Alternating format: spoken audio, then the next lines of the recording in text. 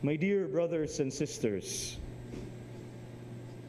some people are very light sleepers.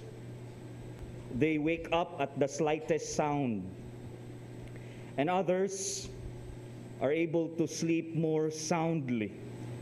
But most of us would probably be woken up by a bad storm, especially if there was thunder and lightning involved. And it is even more likely that our sleep would be disturbed in a storm if we were on a large ship at sea. If we were in a small boat and a storm broke over us, we would certainly be wide awake. My experience tells me that this is very real. In today's gospel reading, Jesus is portrayed as someone who is asleep in that situation.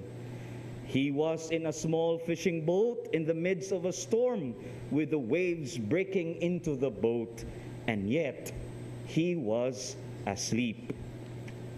The disciples reacted more as we would. The disciples were not only awake, but they were in a state of panic when they said, "Lord, save us, we are perishing." And we can all find ourselves buffeted by some form of storms, like crisis or other calamities. We feel frightened and powerless, perhaps even hopeless and despondent. We try to cry out, "Lord, save us." And in such situations, there is often little we can do about, and so we have to go through it. However, the Lord our God can calm the storm within us if we turn to Him in trusting prayer, like the disciples in the boat.